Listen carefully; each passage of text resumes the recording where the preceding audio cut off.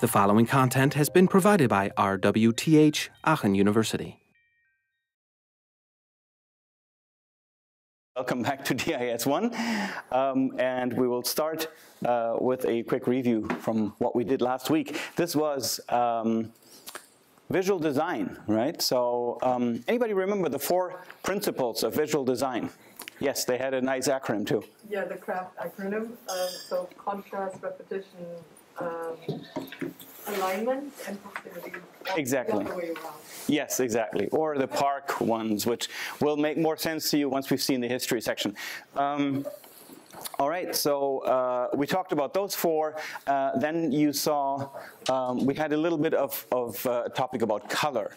And if you are asked to create contrast using color, what's a good model, a good approach you can take to find contrasting colors? Yes, all the way back there. You're using the color circle? Yeah, color, sorry, yeah. So that was what you were going to say too, right? You guys were in the same line of sight here, sorry. Yes, there's a color circle. So you can go ahead and use things like, colors that are on the opposite side of the wheel, or maybe, 3 colors that are distributed in an equal distance from each other. There were a couple of variants on that. Next up, we talked about fonts too, right? I mean, color, fonts, these are all essential parts of building user interfaces, right? They are still mostly visual, so knowing these things really helps you build good UIs. So what kind of font types did we distinguish? Anybody remember? Yeah, go ahead. Modern, sans serif, slab serif, decorative, script. Remember, there was one more. Yeah, the original one, yeah? Old school? Old style, yeah, old school, I like that too. Old style, yes, exactly. So those were, old style is the one that really looks like, it's from a book that's 100 years old. And then we went through these others. And when would you typically use serif styles? You remember serifs, like the little feet on each letter? When would that typically get used? What part of a text layout, for example, of a page layout, would you typically use serif?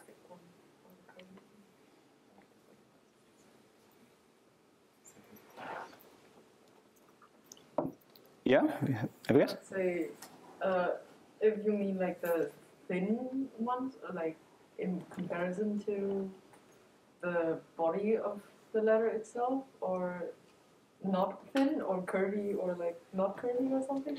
Well, serif types are a bunch of different ones, right? They're all the ones that have, that basically have these little resting feet at the end of their lines, right? And this also creates this sort of almost like it's like a dotted line on where the letters are resting on the ground line where you're writing on, and because of that, what do you think? I think serif types are better to read, so you could use them for long text. Exactly, right. So serif types are actually easier to read because the eye gets guided. It's almost like you get a line to follow along. They're a little easier to read than sans serif, like most of the modern fonts, or the ones that are called sans serif, not modern, but sans serif fonts are a little harder to read. And even though RWTH has this, for example, has this official policy, everything is being written in sans serif. From a purely psychological, reading quality point of view, the ones that do have serifs are actually a little easier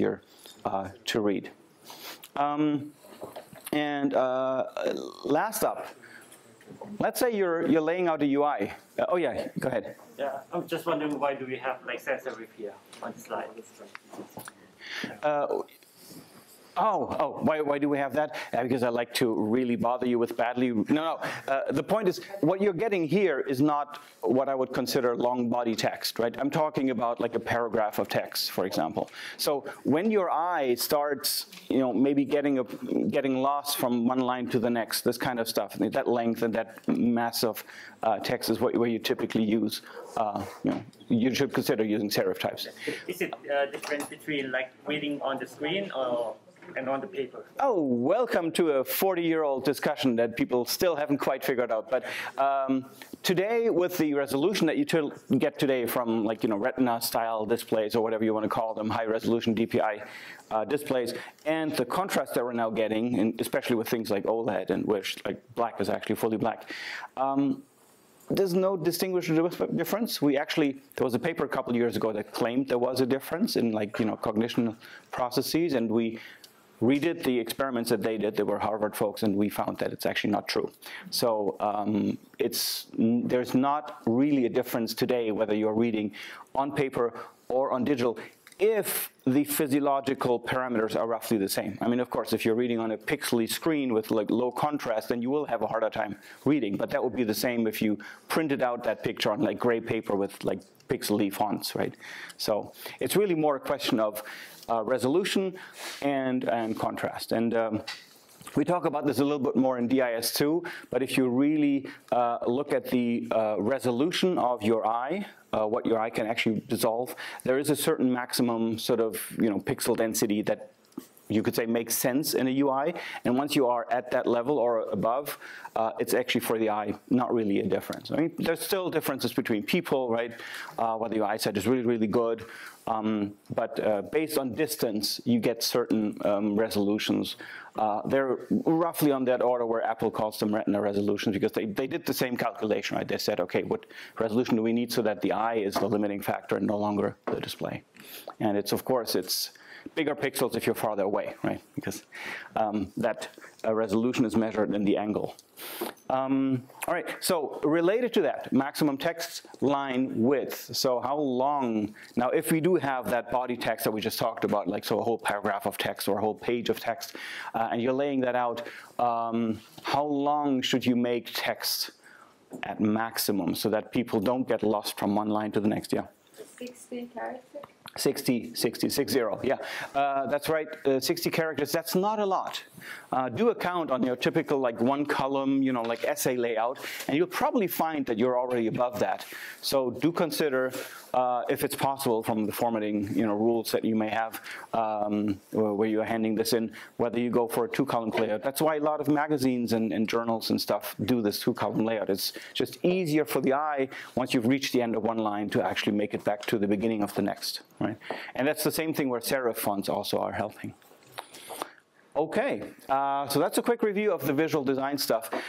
Please, I know this was a video lecture last week, but do go and watch that in detail and check it out. It's really not just for DIS1, but this will also help you design, amazing posters, amazing, term papers that you need to do, amazing resumes when you apply for a job. So it's universal, like we're communicating through visual media, right? That's what we're doing all the time, and you'll learn really important layout tips when you look at that. All right. Now, before we start with our history lesson, I want to show you a pretty cool new interface. Casio released this. This is a smartwatch that actually, looks like an analog watch, but it also has a digital display. But what you can do with this, anybody remember calculator watches? They used to have these tiny little buttons on there, like super tiny. Well, Casio found a solution. They actually just made the whole screen a touch screen, and you can basically sketch out, your numbers and your calculator signs, plus or minus or equals. So you do like 3 + 4 equals, and it will, display the result for you. That's pretty cool, right? There's just one catch on that, which is this thing was released in 1984. So what I'm trying to show you here is that while we might think that, stuff like, let's say, the iPhone was this like single stroke of genius that happened in isolation, that is not what's going on, right? All these things are developing out of a whole sequence of innovations that, first they don't make it out of the lab, then they make it into a product, but it's not commercially successful, and then at some point it catches on. But everybody's just building on what's already out there. So there is no single hero in invention in general, but also in user interface inventions. So even interfaces that seem radically new, like maybe the iPhone, are actually built on lots of previous iterations. And that is sort of an important lesson to just remember. And that's why that's one of the reasons why we're looking back. In fact, Bill Buxton had this to say. He's a famous HCI researcher at the University of Toronto and Microsoft Research, and he said, you know, Picasso also knew everything about art history, but because he had to know the rules before he knew, you know, before he could break them, essentially. And so that's why we're going back. We want to save you guys the trouble of reinventing the wheel, of course, right? You know, just coming up with a crazy new idea and like, okay, that's already out there. And that doesn't mean that your idea isn't good, right? It can still be good, but maybe you have this idea of a touchscreen calculator watch, and then if you know that there already was one, you get to study that, right? It's there for you. It gives you a leg up. It speeds up your own development and innovation process because you can build on the results from that existing product, for example. So that's one of the reasons why we go back through you know, a quick history of HCI, how it evolved. The other reason for doing this is that, well, I think teaching HCI is actually a bit more like teaching architecture than teaching computer science, right?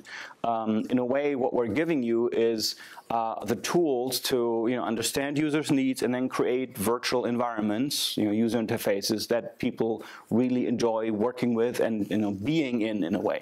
And that's kind of like what architects are doing, right? Except they do it with real buildings and real environments and people living in them. But it's not that different. And if you look at any architecture class, they all go back and they look at, you know, what Corbusier did and what Frank Lloyd Wright did and what these grand architects of the past did. Not because they were like the best designs or like the best designs to do today, but they had a radically new idea, and it shows you how you can kind of like, you know, flip the switch and come up with a completely new concept and see how that impacts then, you know, the later designs that come after that. So let's go back a couple thousand years here. Pre-computing, right? So I would like to see, sometimes we have people in class who actually know how to use this thing. Has anybody used this, used the Abacus here and knows how to use that? All right, you tell me how that works. So you have like ones on your one side, and then you go up like tens and hundreds and so on. Okay. You can shift them around. Okay. Looks like I only have 5 beans per section there, not 10 though. Yeah, then that's different from the thing I use. Okay, so you use a different kind of abacus.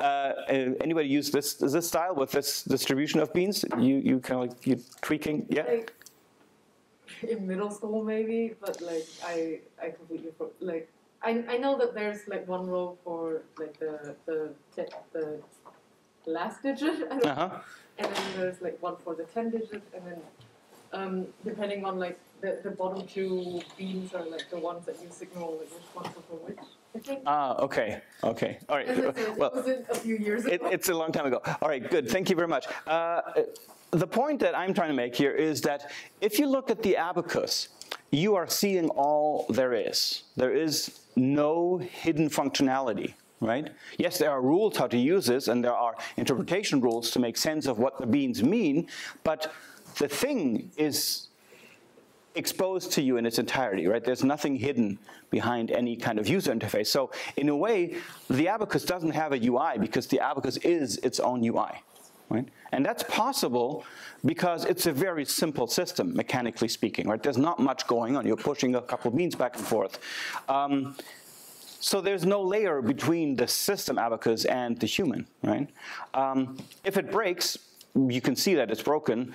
There is no differentiation between like how it works internally and how you perceive it, right? And that's important to understand because most of the tech that we're using today is completely different from that, right? There is always one or many hidden layers of complexity that are going on that we don't actually see and that we don't necessarily understand usually, and that we don't have to understand if everything goes well, right? And then if things break, that's when you start seeing like whether, you know, all of a sudden the UI, you know, the illusion that we're creating, remember, starts breaking down maybe. So here's another example. We're jumping forward, maybe 3,000 years or so. Da Vinci's mechanical calculator. This was the first design of a mechanical calculator. What you can see here, or maybe you can't see because the image is kind of crappy, but hey, the photo was taken in 1500, right? So, this thing actually does have a front, right? It has wheels in the front, brass covers that actually show you the numbers, and in the back, this thing is then, there's lots of wheels and intricate machinery back here in the system that then translates that and does the calculations mechanically. It wasn't actually built at the time because, Da Vinci's idea was right, it was sound, but nobody could make, brass wheels at that level of precision. He was literally ahead of his time. So there are modern replicas that actually show that his ideas were sound. So what you do see here is this is introducing a UI, right? So the user interacts with the tiny little wheels at the front, and the mechanism behind, I don't necessarily need to understand what's going on there. My mental model now of the calculator is the wheels at the front and not the mechanism at the back. So that's where we see the differentiation between things that don't have a UI because they are what they are, and things that start introducing these layers of abstraction that include the user interface. Similarly, here we're now moving through sort of a quick sort of idea of mechanical calculators and so on. Here's an arithmetic machine from Pascal in 1642. This was actually a working model, unlike the ones from Da Vinci. It was able to add and subtract. Leibniz and Jacquard did similar things around that time. And again, we do see that now actually it's in a closed box already, right? So the user interface and the inner workings are clearly getting differentiated here. Okay. Now,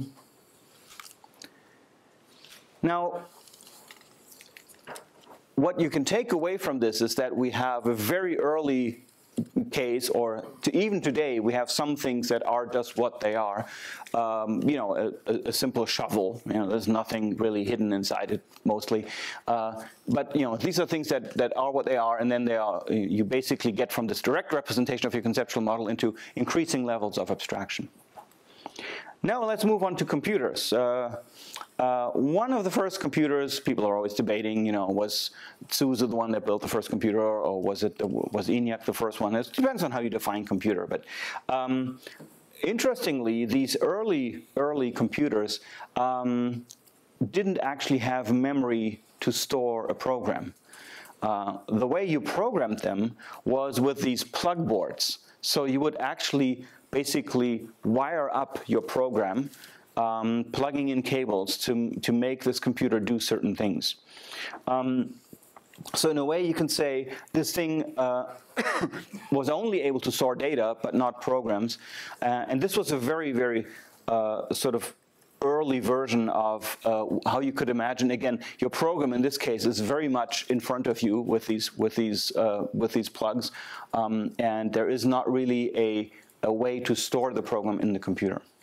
Interesting interface. This picture is also amusing because that's ENIAC here, and this is von Neumann. When in reality he didn't, invent ENIAC, but he actually invented the new computing architecture that you guys probably all know from your computing lectures. That basically, made ENIAC obsolete, because the von Neumann architecture looks more like this, right? So you got your CPU, you got your ALU, and you got your memory, external storage, output devices, input devices. This is exactly how he envisioned his key idea. This was Neumann's key idea, was not to just store not just data, but also the program itself in memory, right? This led to the von Neumann architecture.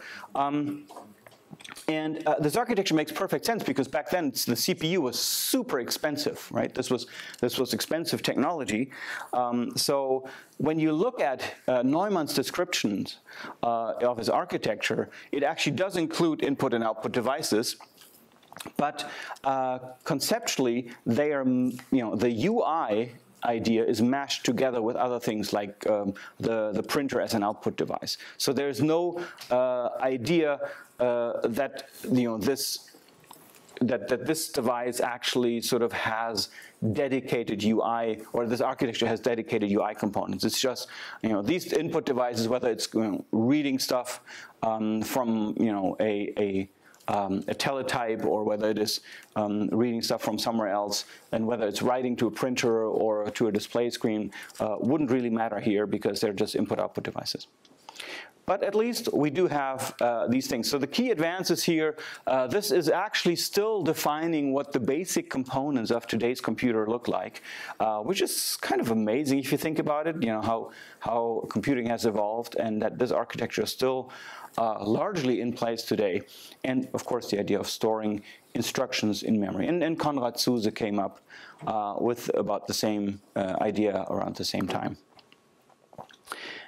So that's why it's roughly similar to the Zuse Z1, Z4 computers that came out in the early 30s until 1950. Now, now we're going to get into how did these things, what was the UI of these computers? How did you actually interact with them? And the first way to interact with these things that we're interested in, at least, is mainframes that did batch processing. So you have to imagine it like this. You would basically grab, you would write your code out, you would put it on these punch cards, or have somebody translate it onto these punch cards where you basically punch out little holes to say what kind of digit you want on each position. So it's kind of like a matrix of rows of numbers 1 to 10. Or 0 to 9, and then you would hand that stack to the operator at the desk, and then he would take that stack and bring it back to the computer, would put it into the computer would suck it in, would read that program, would run it, and would output probably a printer output for you to look at, or maybe the results there are also output on punch cards, who knows, and then you come back the next day and you pick up the results. So that's actually the basic interaction with mainframes of the 60s and 70s. So the idea was that the system should never wait for human input, because the system, like this machine, these computers that were filling whole rooms, were expensive, right? Expensive to keep up. So they should always be busy, and people's time was cheap by comparison, right? So you bringing your input and then picking up your output the next day, the fact that you had to wait for a day to get your results was not an issue. The important thing was to keep this thing running all the time so that it would pay off. But now, punch cards represented both programs and data using these whole patterns. And if you think about it, if we try to imagine this as a human-computer interaction, it's like there's one point in time where you actually hand your stack of punch cards sort of to the computer, and then there's another point in time where the computer reports back to you, but there's no way to influence what's happening in between. Right? It's just, the computer is doing its thing, and you are not even in the same building, probably, to do anything to it, and you have no way to talk to the computer or to maybe, adjust some parameters of your simulation or whatever you were running while the program was running. So there was no feedback while the program was running. It was all just in points of time. And that's why this is using the machine very efficiently. It wasn't waiting for human input. And that's why it's sometimes called a zero-dimensional user interface, like a point, right? There's just points in time where you interact with them. This zero-dimensionality is based on a classification that Jacob Nielsen came up with. He wrote a book called Usability Engineering that was very successful to bring usability into companies. And he came up with this classification of 0D, and then we'll see 1D and 2D and so on. Don't take the dimensionality too mathematically serious, right? So they are not exact mathematical definitions as you might see them in computer graphics. It's more to give you a sense of what's going on in these interactions. All right, so what happened next was that punch cards, of course, got replaced by electronic terminals. And first of all, we would see systems that were giving you more immediate response. So you didn't have to wait for a whole day for your punch card results to come back, but you would basically be able to type in, run a command on a terminal, and then have that program execute and see the results back on your terminal seconds or minutes later, right? So this is a new way of interacting. Now, still, this was not you interacting with the mainframe all the time. It was more like you were typing into a stupid terminal, and then it would send up off that command stream to the mainframe, and then that would come back with its results once the program was run. So it's still the same fundamental idea. And these systems were not for general purpose computing. They were, for example, for just to run something for an insurance company or something like that. So the concept behind these early systems and these early terminal systems was time sharing, right? The idea here being that you wanted now to move away slowly from these batch processing systems to actually time-shared systems, which means we have lots of people who have terminals and who all use a single computer. They're all sharing the same computer because, again, a computer is super, super expensive, right? And so you've got lots of terminal lines going into the computer, and they're all running their own programs on that computer, and the computer is basically just rotating through these tasks and executing one after the other. And that idea basically means that you type a command line on your terminal. Initially, they were mechanical devices. Later on, they became computer screens. But in either case, what you were doing is you were typing in your whole command, and then you would send it off, and the command would still get sent to the computer, would get executed there. Now you were time sharing with other users, so others were able to do the same at the same time in other offices. And then the results would come back to you on the next line. The results initially would come back on a piece of paper that was printing out, right? So you literally would just get printout line by line to see what was going on. Later on, you would be able to see that printout instead on a computer screen. What's interesting about this is that this was the underlying foundation of the earliest operating systems that we guys still tend to use today, because MIT invented the compatible time-sharing system, and then because they love to give things funny names, they invented the incompatible time-sharing system, ITS, and this essentially then ultimately led to the first flavors of Unix. Right? And Unix is what we still use today, whether you're running a Linux laptop or whether you're running Mac OS 10, for example, or Mac OS or iOS are all based on a Unix kernel. So what's interesting about the interaction here is that you are basically working with what you could call a one-dimensional user interface. You have to imagine it like this. You type in a command, and this is actually something you can still do today, right? You type in a command, and you send off the command, and when you send off the command, that's it, right? That's the end of your interaction with the program, and then the program executes, and it comes back with a result and displays it on your console.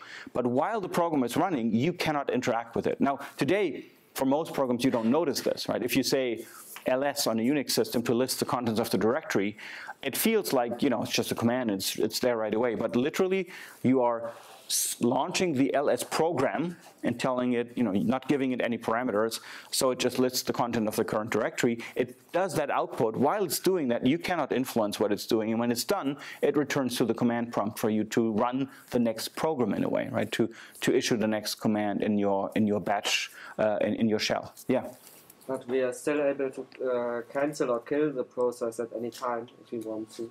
Yes. So yeah, that's a good point. You can go in, and if you have a program that's running too long, you can get into the process management and actually kill the program. That's a good point.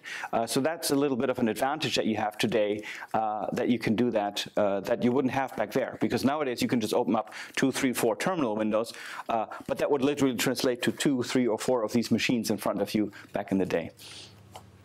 So Nielsen calls this 1D interfaces. Why? Because you are basically entering a string of commands, and this string of commands gets to the computer, and the computer answers back in a string of letters, characters, basically. So you don't have any kind of, for example, a full screen editor. Right? The full screen editor would not be possible with this paradigm. Because the full screen editor requires you to run the editor, and while the editor is running, to take user input and move a cursor around in response. That's not possible when all I'm doing is launching little batch programs that just execute entirely and come back and finish, and then when they're done, I can do the next thing. Okay. All right. So, but this is why we tend to call these things 1D interfaces. And if you're a Unix freak, then you can actually still try out how this feels, right? Not just with your command line where you're launching commands and then they come back, but there are even editors that you can run, like ed, for example, a line editor that will only let you edit one line of your code at a time, right? You cannot actually do full screen editing. It's really annoying because you never get an overview of your text and can't just move around and scroll around and copy and paste and all that. You have to literally like say, oh, I want to edit line 15 of my code or something. But that's the way that it would work if all you have is this kind of interface, right? Now we're going to take a look at a vision, because time-wise it fits into this time, although the vision itself was far ahead of what it was proposing, far ahead of its time. And this is MEMIX. So MEMIX is a vision of computing that Vannevar Bush proposed in an article that was called As We May Think. So what he was trying to picture in this article was a vision of how people might work as knowledge workers, if you like, as information technology users in the future. Now remember, this was in 1945. So the ENIAC had just been invented, right? There were no computers around, Bush at the time. It was just at the end of the Second World War. And what we'll see is the MEMIX that Bush proposed. It was a device that he imagined that would store all of an individual's books, records. He doesn't talk about music records here. It means like personal records, like data written on paper, and all their communications, so letters or telexes, I guess, at the time. He imagined a device that would store all this information and let people consult it with, as they called it, exceeding speed and flexibility. This was a very weird. I don't know what he was really thinking, but it was quite amazing that he was essentially foreseeing what computers will be able to do, 30, 40 years later in his vision. And I'll show you a little picture of how he imagined it. What he predicted was not just the personal computer, essentially, what he was describing here. He was also predicting the networking of these computers, the internet, as being able to exchange information with others, the World Wide Web, essentially. He was expecting, he was envisioning speech recognition, online encyclopedia, so Wikipedia, you might say, and hypertext, linking things together. So this is a reading that I'd like you to do on how Vannevar Bush imagined this, and we will see a little video. Now, this video isn't from Bush himself; it's a later version that was created that was trying to picture the device that Bush was imagining. Because here's somebody who has all these crazy ideas of how people could work with information, but all the tech he's got around him is like microfilm and basically mechanical analog ways of handling data. So we'll see how he put these things together. This MEMIX video here, I'll just let this run because it has a little bit of an audio track to it, and so you guys should be able to follow along with this, but I'll comment it if anything is unclear.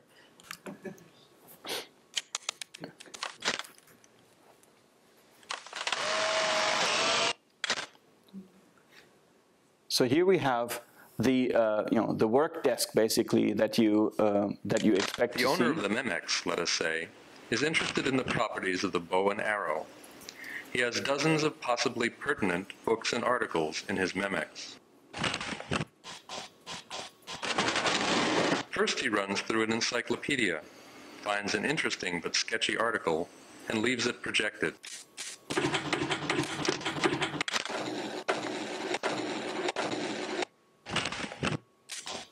Next, in a history, he finds another pertinent item and ties the two together.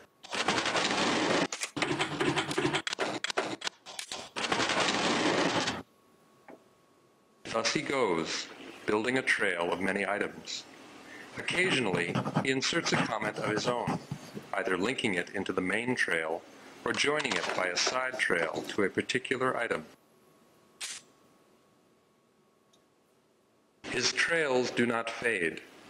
Several years later, his talk with a friend turns to the Turkish bow. In fact, he has a trail on it. It is an interesting trail, pertinent to the discussion. So he sets a reproducer in action, photographs the whole trail out, and passes it to his friend for insertion in his own Memex.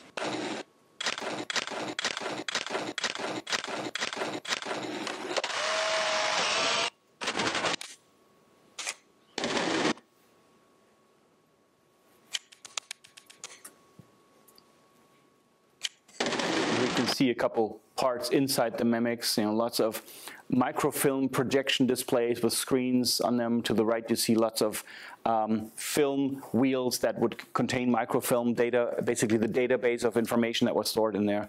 And what you maybe saw from this video was that it actually showed something akin to like a Google search, right? Interested in something, I find some interesting information, I'm actually able to annotate it, which is still hard to do today on your computer or on your tablet, at least if you want the annotation to stick with the original content.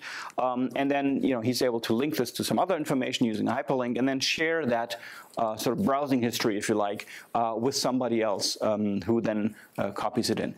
That's quite amazing for somebody who did this in 1945, I think. So the Memex keeps coming up in HCI as as an example of a really, really early case of having an idea of how things might work, but the technology is just not being there to make this really practical.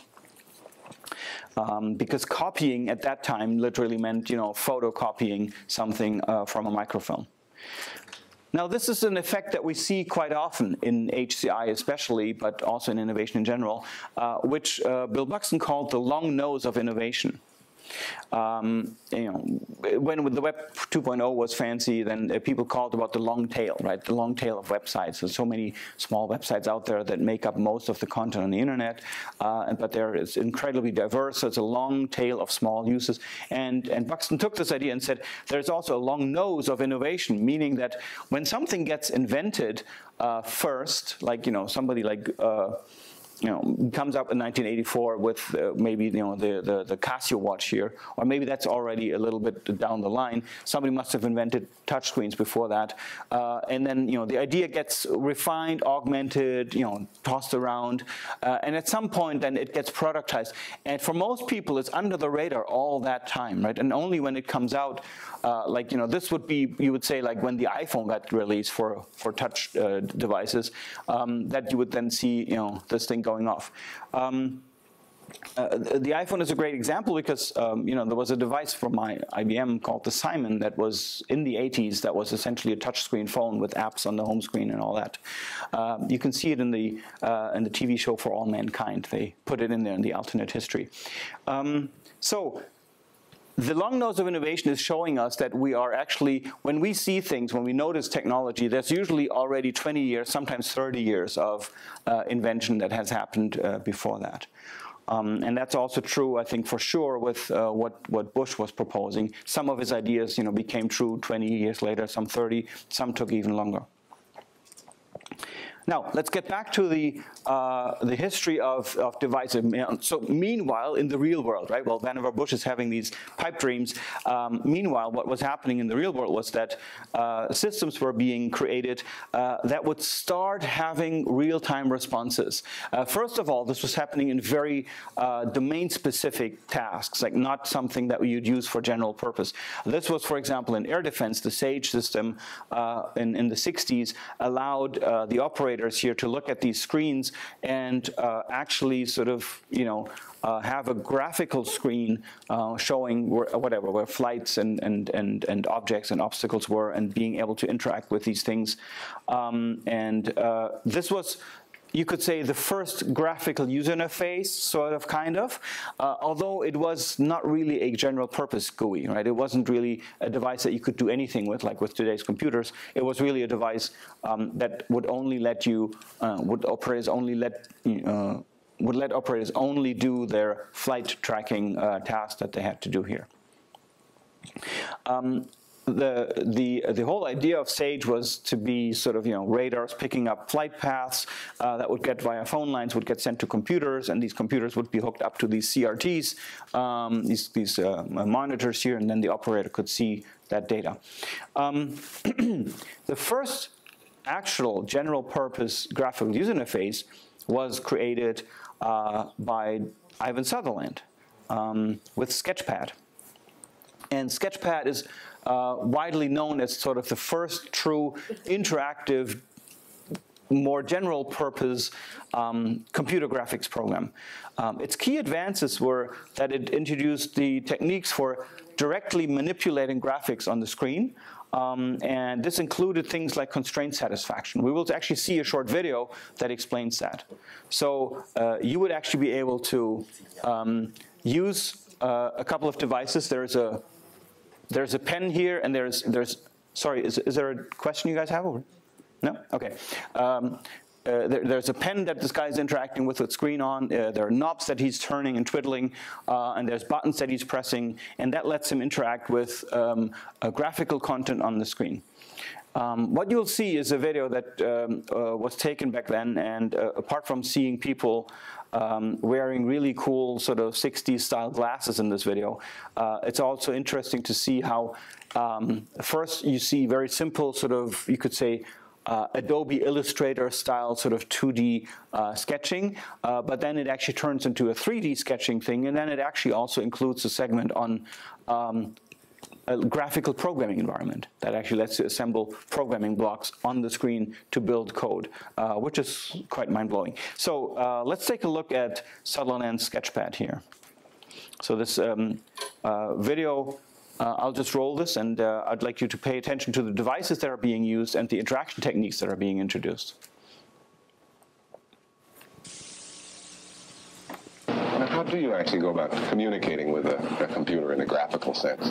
Well, we are using an oscilloscope here, which is much like a TV set, except it's being driven by the computer. In order to get the information into the computer, we have to draw somehow on this display. And we use the light pen. Well, in order to construct a meaningful engineering drawing, we have to have several graphical manipulations. Sutherland's programs can draw straight lines and circles. Well, that's about what you do in the drafting equipment anyway, isn't it? That's a very good start. In order to do this, we can position this bright spot in the middle of the cross that you notice at a desired location. And we press the button to command the computer to draw a line. It will draw a line from this position where I am now to any subsequent position of my light pen. This is much like a rubber band stuck in two pins. One is nailed on the screen here, and the other is at my light pen. So I can position this anywhere I want. Now, I lost tracking there. I moved the pen too fast, and that told the computer to stop drawing the line. Well, if you notice, that bright dot will jump onto the line as I get close to it. Well, the dot in the center of the cross, when you get close to the line, jumps over onto it. Correct. Why does it do that? It's much like a gravity field. At the end point, it is even a higher gravity field to allow us to position the point exactly on the line, or in this case, exactly at the end point. This allows me to move my pen quite coarsely, be sloppy while I'm drawing, and get a precision drawing out at the same time. So now I'm going to draw a second line. Yeah.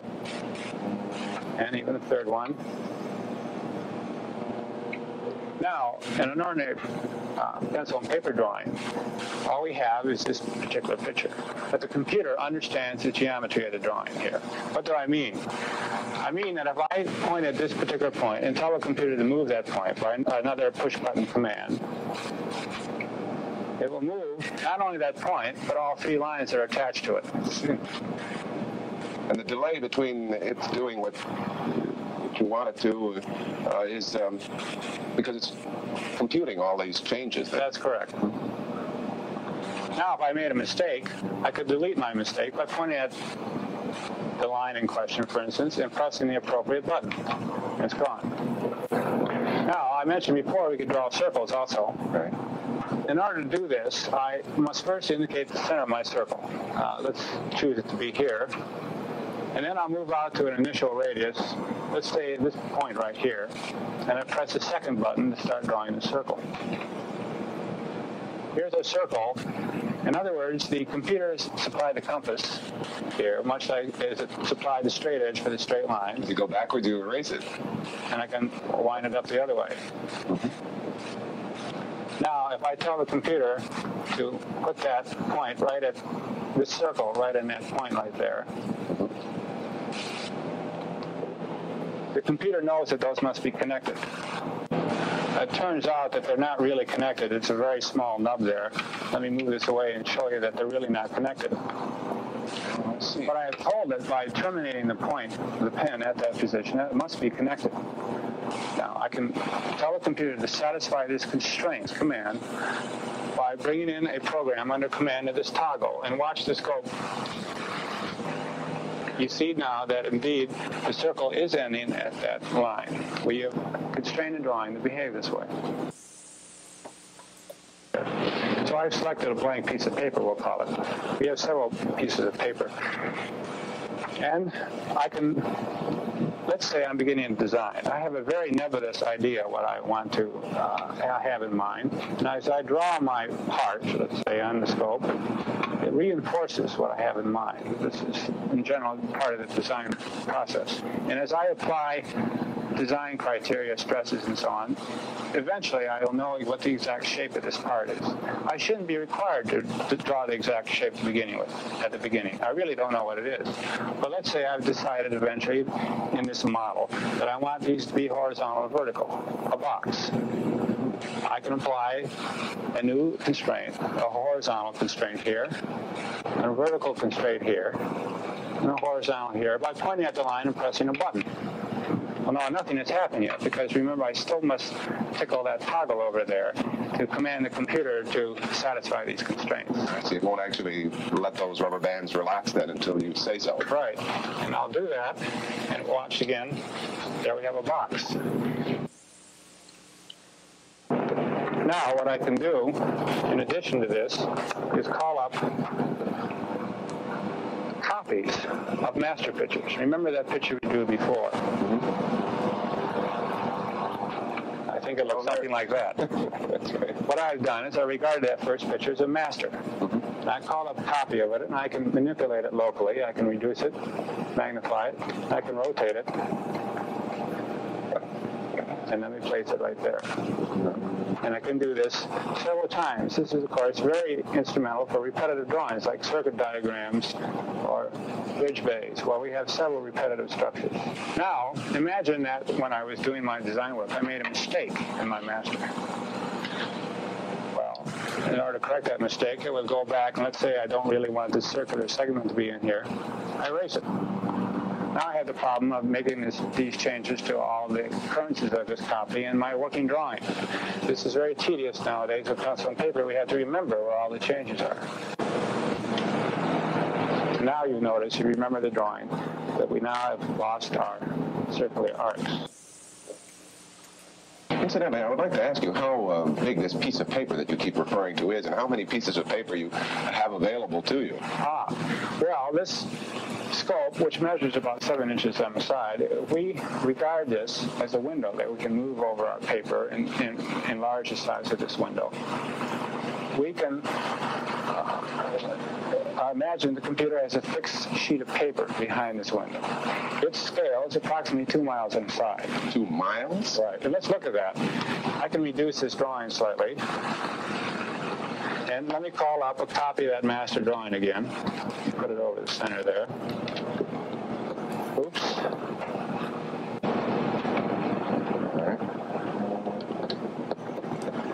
Now I've hit one stop already. That's as small as you could. We're looking at the whole piece of paper, so. Correct. And let me magnify it now.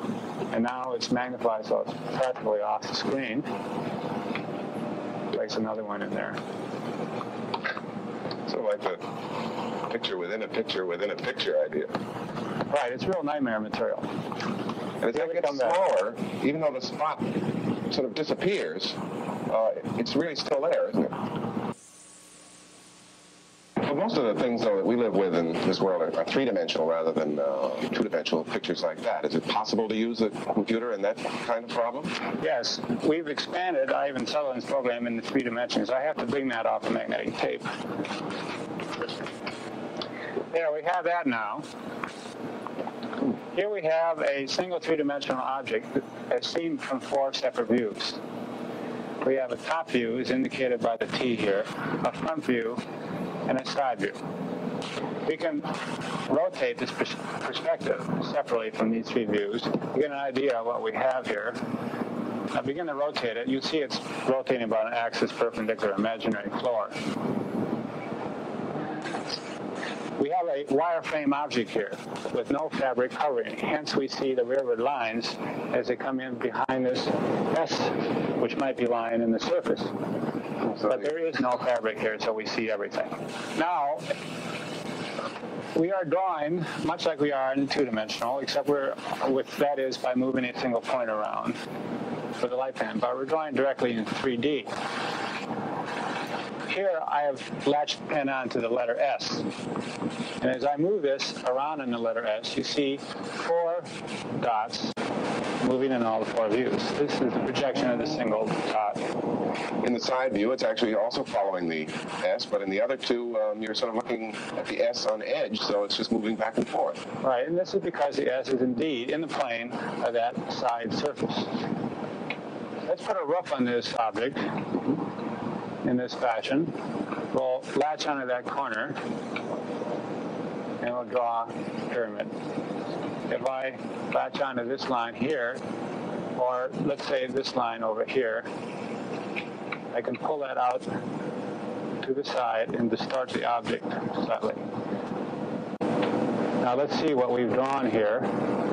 We'll rotate the perspective of this view again. Quite a strange looking object. And now we have a warped house under construction, perhaps.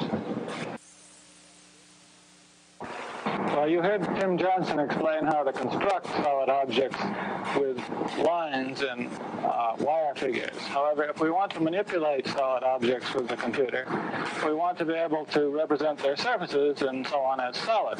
Now here we have a representation of a piece of wood, perhaps, which is all of the lines of the sections behind each piece are hidden. As you'll see, as I start to rotate this object, the computer will place part of it behind the other part, and you will see that indeed the computer has a representation of it which knows that it's solid. It's no longer just that wire frame, it really is solid, and when a line is behind the front surface, you just don't see it. That's right. As I move the wedge around in space, you'll see that it goes behind the solid and through it. And the computer figures out where the lines should appear and where they should. Where the intersection is. You get the feeling of three-dimensional space here very dramatically, as though this were a window and a floor area and a behind area. Right. Now, as this comes out through the other object, you see that it indeed intersects it and can move right through it. Now, we also have been working with the flowcharting of programs. To instruct a computer what to do, you need to write a program. A flowchart then would be sort of a diagram of the steps that you'd want the computer to take in solving some particular problem? Yes, in fact, I have a flowchart on here This is with Sketchpad again, and we have a demonstration of boxes representing statements to the computer to do some operation and compare some numbers and make a test and transfer one way or the other. This is the way a human being would like to set it up, by drawing boxes like this would represent different computations.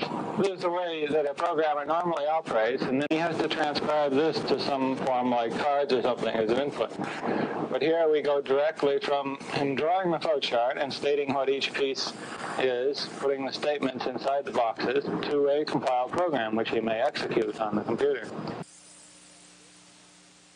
Well, we've been investigating here at the lab speech recognition and handwriting recognition for enabling the person to communicate better in those ways with the computer. There are a lot of techniques which would be very useful when combined into a whole. And all of these techniques, including the graphical manipulation, will make it much easier in the future for the man to dynamically converse with a computer. Well, thank you very much, Dr. Roberts. Today, we've been visiting the MIT Lincoln Laboratory to learn about the computer sketchpad. Our guests have been Professor Stephen Coons, Mr. Timothy Johnson, and Dr. Lawrence Roberts. I'm John Fitch, MIT science reporter. That was a lot of stuff, okay. Some things that I hope you noticed is, first of all, interaction with the light pen, right? So that was kind of like a precursor to the mouse, maybe. And we still see, of course, pen interaction today on tablets, etc. The new thing here, of course, was that you were actually able to directly manipulate objects on that screen, right, with that light pen. Then what you may have noticed, at some point, he was actually moving this triangle thing towards the square thing, whatever he was constructing there. And while he was moving it, he was also scaling and rotating it. That's pretty weird, right? Try that in Adobe today. Like, it's actually not usually possible unless, you use multi-touch gestures. Why? Because we have mostly, for the last 30, 40 years, we've mostly reduced interaction down from what these guys are doing to just a mouse, which is a single point of interaction that you can basically do stuff at, right? So he has additional wheels and knobs on his device that he can turn with his left hand while his right hand, the light pen, is moving something. He can use his left hand to scale or rotate something. That is pretty nifty, and actually something we haven't seen for a long time until the advent of multi-touch. Well, there were things like, master and copy things, like basically using links rather than copies of objects, right? So that if you change one, the other changes along with that. There was hidden line algorithms running. You could sketch in 3D, and even doing graphical programming, right? That was kind of quite surprising for me. And I love it. This is like in the 60s, and this guy's like, yeah. And so we've kind of solved this whole GUI thing. I think we're going to do speech recognition now and handwriting recognition. I was thinking, yes, best MIT style. But compare this, right? Imagine seeing this when all you have seen so far, which was batch processing and hacking at a teletype, interacting with the computer purely via text so far, right? This was quite a revelation. The next system we're going to take a closer look at is a really interesting one.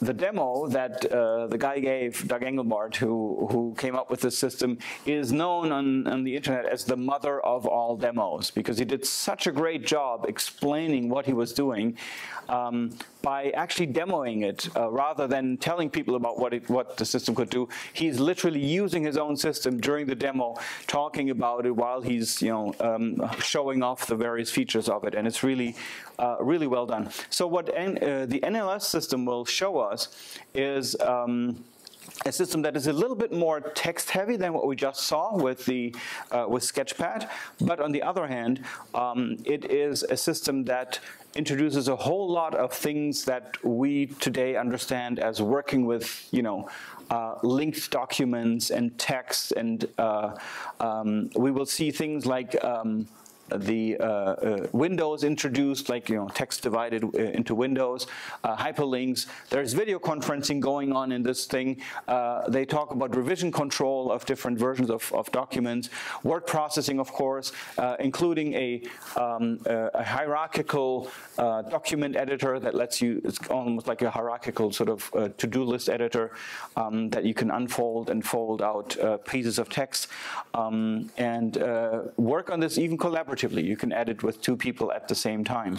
And of course, most famously of all, the NLS system, online system from Engelbart, introduced the mouse. The mouse was introduced first by Doug Engelbart. It was his invention. With his colleagues, he came up with this design. So it's a system that focuses on, I would say, expert use, not on sort of casual walk up and use kind of scenarios. So you will see that the system that he introduced actually is pretty tricky to use. Here's a picture taken out of the video that shows how you actually use it. So you've got a normal computer keyboard, and on the right-hand side, you've got Engelbart's mouse here, right, so being moved around. And on the left-hand side, you actually see a 5-finger chording keyboard. These are keyboards where you can press multiple keys at the same time to create keyboard combinations. So you've got 2 to the power of 5 different combinations that you can do on these things, which is quite powerful to. It's basically his version of command key shortcuts, right? His version of special shortcuts to start copying, moving, doing all that kind of stuff. So in user tests, this was not doing well because you really had to spend time with the system to learn how to use it. And I think Engelbart joked at one point that it's perfect for a trained user with about 4 hands. But the mother of all demos is what this is really known for. I'll just roll the video, and I'd like you to pay attention to the various introduced new features here that we're seeing. And again, remember that this is also coming around at a time where most people were still, nobody'd seen a computer in their home, right? PCs were still 15 years out, right? They hadn't happened yet.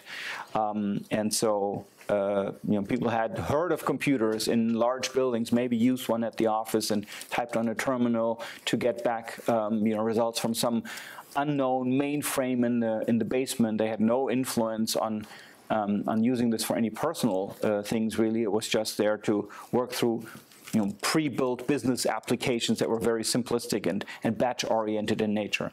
So there comes Engelbart, and his vision was really, how can we empower the knowledge worker of the future to work with information as effortlessly as possible. So he's kind of continuing the line of thinking that that Memics from the 1945 article sort of inspired. So let's roll this video. So I'm putting in an entity called a statement, and that's full of other entities called words. And if I make some mistakes, I can back up a little bit. So I have a statement with some entities' words, and I can do some operations on these. I can copy a word. I can say that word like copy after itself. In fact, that pair of words I'd like to copy after itself, and I can just do this a few times and get a bit of material there. And there are other entities like text. Say after there, I'd like to copy from that entity point to that point, and it'll copy it. Great. Let's make more statements. I'll say copy that statement, and lo and behold, I have another one. Copy that one, another one. I can even copy groups of statements. I can say after that one, copy the group from there to there. And it does. I can look at that and say, probably goes off the screen. It'd be interesting if I could ask the computer to collapse that, perhaps to show me just the first line of each of those statements. All right, please do that. So it did. This is one aspect of what we'll use over and over again through this presentation, what we call view control. So let me jump back to the head of the list, and I can do things like begin to reorganize it a little bit. Well, I say after bananas, it's more likely that I'll take the carrots there, and so carrots move right up behind bananas, and aspirin doesn't really belong there. I think aspirin goes after paper towels in the order. Well, pretty soon I would I would begin to have a lot of trouble keeping that straight. So let me organize it by saying, just generally produce. So I'll say, well, produce, I'll categorize things. Let me look at it that way, and I'll say, let me move a statement for produce carrots, and I'd like to subcategorize it. So it moved. And there it is. All right, produce, I've got carrots, and I'll move under there also bananas. And in fact, I could move a whole group under there, saying oranges and apples also. So I can begin categorizing things like that, and if I looked at the numbers now, I'd find that these items fit under there as a subset. And I realize I can categorize quite extensively. I could introduce a new thing under there. There was something I just invented, a skinless banana, but I have to go there. And look at it. So part of our view control, besides this thing we've shown you of showing numbers or not, is also whether we can show you some of these different levels or not. I can say, well, I want to see 2 levels. But there's another thing I can do. There's a root I said I have here. So here, I'm afraid I'll need a different picture of the view. So here's what I drew with a picture drawing capability here. It's a slight map if I start from work. And here's the route I seem to have to go to pick up all the materials. And that's my plan for getting home tonight. But if I want to, I can say, the library, what am I supposed to pick up there? I can just point to that. And oh, I see, overdue books and all. Well, there was a statement there with that name on it. Go back.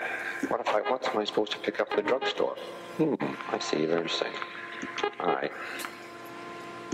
Market. Oh, I've already seen that. Produce, not like that. Gee, that's too much. Anyway, so we have this feature of structuring our material hierarchically. You can find out the definitions of a lot of terms. Here's sort of a glossary.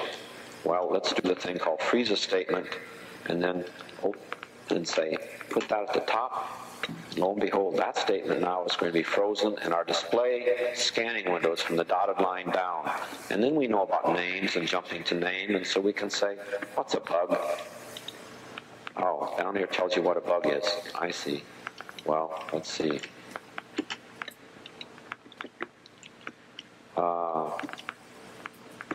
What's a level? Select level. Tells you what level is. What's a mouse? That's fun to look at. There's a mouse. You can just point. So you can sit here and point to successive terms, and it goes there. The scanning window goes there. The frozen glossary stays, and you can see the definitions. Very nice. And some of the definitions, you can recognize terms here. That's an odd one. Maybe that's a name. Let's just see. Oh, sure enough. It's a sketch showing the mouse and the mouse buttons. Very nice. Okay, to talk about control devices, we'll use this overhead camera shot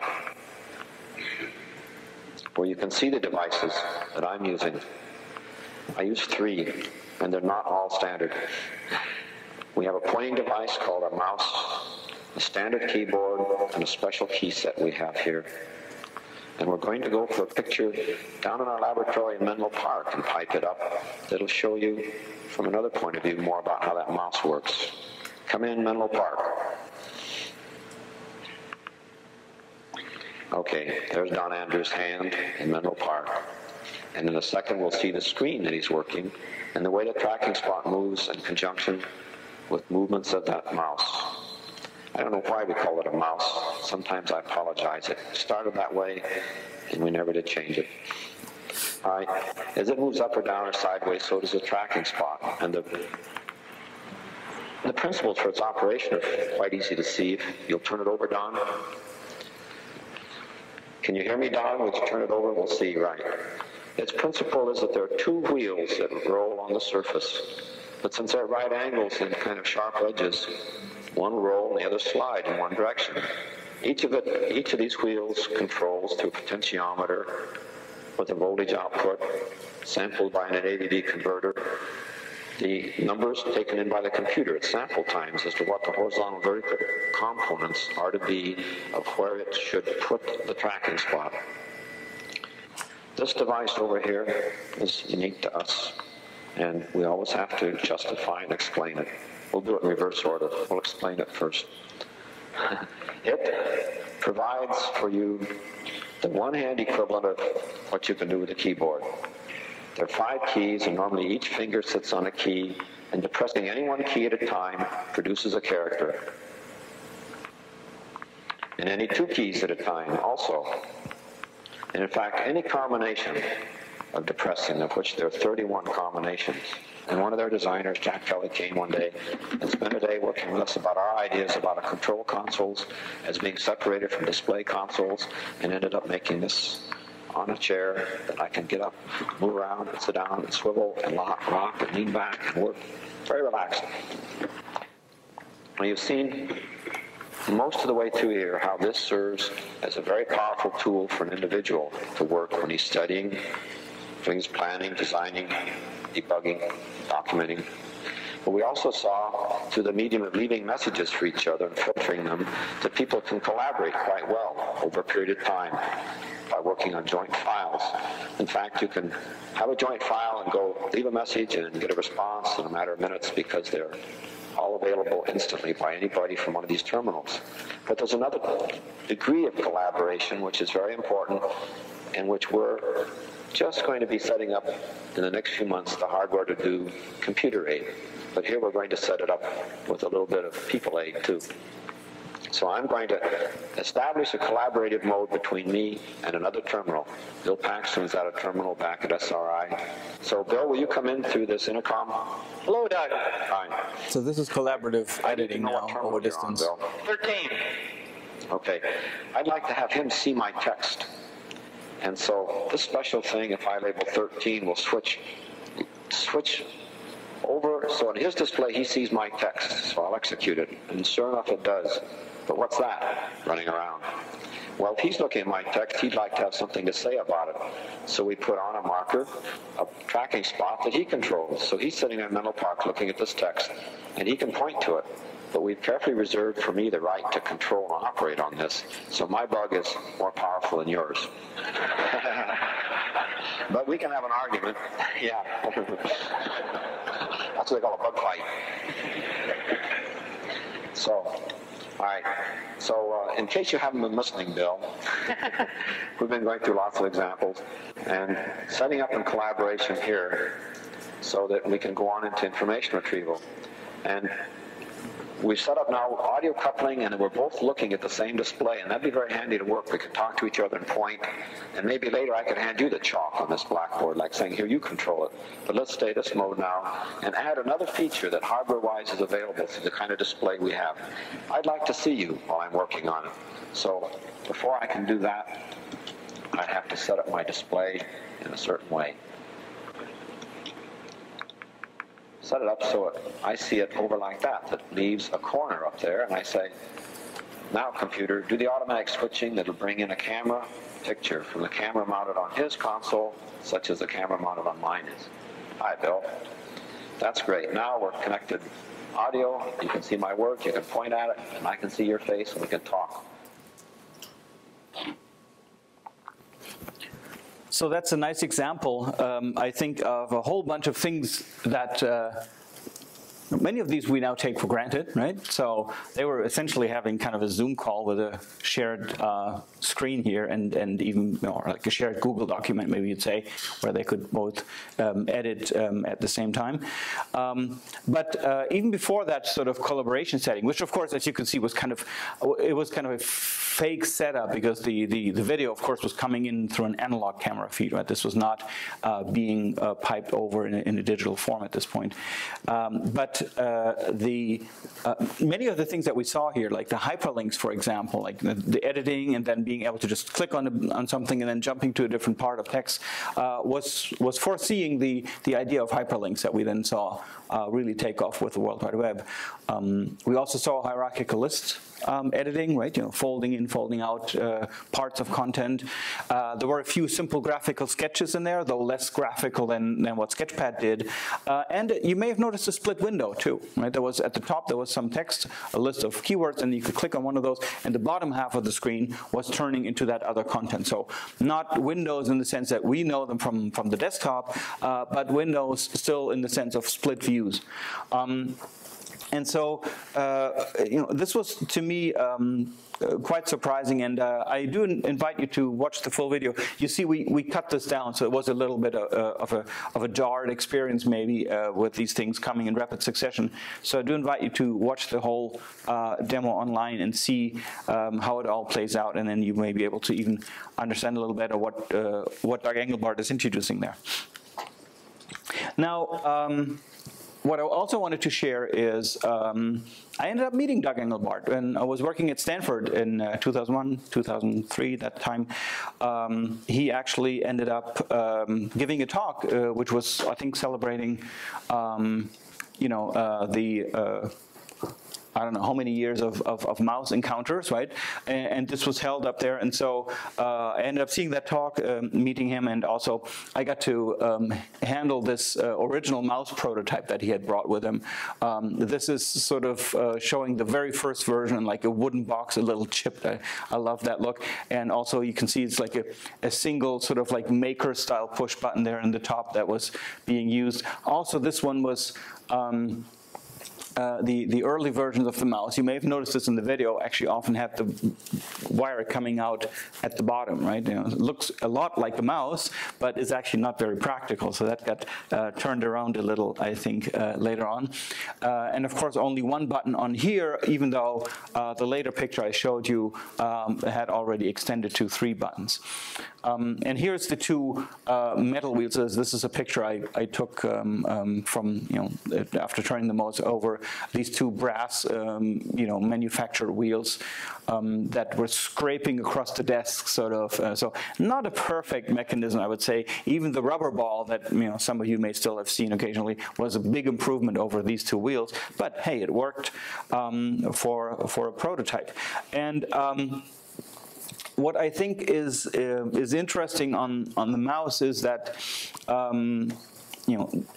very soon people were testing whether the mouse was actually a good input device, and they found by just having your hands on the keyboard and then having to locate an object or point at an object on screen, they found that this was the sort of their fastest design for the mouse. They did these like performance tests with different designs to see whether they were really nailing it. So, and that is of course sort of maybe the most obvious legacy of what Doug Engelbart did, although the whole of NLS with this hyperlinking, document folding editors, collaborative editing was of course also something that influenced a lot of the ideas that came afterwards. So what we're looking at here, I have to say, is really sort of 2 timelines that you may begin to see here. One is the one of like what's actually available to buy and to use for sort of the general public, and the other one is what's happening in the research labs, right? And in between these 2, there is of course a shift of sometimes several decades of ideas. So meanwhile, while this was going on in research labs, what everybody was able to see was the earliest hobbyist PCs and games. This probably started out with Pong from Atari. This was a device that Nolan Bushnell invented in 1972. And while there had been a couple other examples of computer games before, Pong was the first one that reached a bigger audience and was commercially sort of a real big success. The story goes that when Bushnell set up this console in a bar in somewhere in Silicon Valley, it literally like everybody walked up to it and they were like, what's this doing? And then somebody like would, the ball would go like boop and disappear, boop, disappear. Somebody would turn this wheel and like, oh, I can move that puddle, boop, boop. Oh, look at that, I can play. So they would, throw in quarter after quarter to play this game, and soon enough they had a line around the block for all the nerds lining up to play this video game that nobody had ever seen before. And the next morning, or I don't know when it was, I think next evening, he got a call. And said like, "Oh, Nolan, the Pong machine is broken. You got to come by and fix it." So he came in and it wasn't working. What had happened was that so many people had played the game that they had just used one of those coin collectors from a laundromat, like from an automatic washing machine, and that had filled up with quarters and had reached the top, and the coins were shorting out the PCB on top of that. So that's why the game wasn't playing. So all they had to do is like empty out the money, and it worked again. That's a nice bug fix. I like it when it works that way. Anyway, this was really a big success, I think, in bringing the idea of live interaction with the computer to the masses, right? And it also showed that machines were actually becoming cheap enough so that you could actually have them being used by somebody else than government and big businesses or research labs, which was pretty much all the demos we'd seen so far. There was no idea of a personal computer, right? The other thing that then happened in 1975 was, so Star Trek was running, and that week they were flying to the planet Altair, and that gave a bunch of developers the idea to call their computer the Altair. That's why it's called the Altair. And this is the computer. This is the Altair 8000 something, 8800, sorry. This was a computer that you could buy as a kit, and you could assemble it yourself. It cost, I think, about $400 back at the time, with 256 bytes of memory. That's really amazing. You would assemble it at home. The only input it would have, there was no keyboard. It had LEDs as output, right? Rows of LEDs, and switches as inputs, right? That was it. And if you wanted to play a game with it, you could, because there was instructions to write a game and program this thing to run a game. The game was that you would start the game, and then you would flick a switch, and meanwhile the computer had picked one of the LEDs, and then it would turn on the LED, and if the right LED turned on that you had guessed with your switch, then you win. So yeah, it wasn't quite Pong, let's say that. It wasn't quite as exciting. But people still, they were like, I have my own computer, right? Isn't that amazing? And later on, some young dude actually went on and this thing was expandable to 8 kilobytes of RAM, and the idea for expanding it to that amount of RAM was to run a BASIC interpreter that some young guy by the name of Bill Gates had written. So that's how that came about. Now, but these, I wouldn't call these personal computers. There wasn't really much you could do with this. Maybe once you were able to run BASIC on it, but that was, like I said, that was later. The earliest personal computer that we've seen is probably the Apple II. The Apple I was still one that you had to build yourself, and you had to basically, you just got the PCB. Steve Wozniak was giving the plans available for free, and you had to build your own housing for it. So the Apple II was the first commercially available machine that came with a box. Right? It actually was the first successful personal computer. Interestingly introduced by Apple. And the Apple II actually ended up being adopted widely in businesses, in small businesses. And why? Not because they were the nerds who wanted to flick a switch and see whether they guessed the right LED. No, because this thing was actually able to run a piece of software that businesses were terribly excited about, and that was VisiCalc. And VisiCalc was simply a really, really early version of Excel. Right? It's the first time that the spreadsheet as a software genre came about, and you could say that probably sold and made the Apple II a success, right? Because that was a game changer for business to be able to plan their expenses in that way, and to do forecasting and budgeting and all these kinds of things.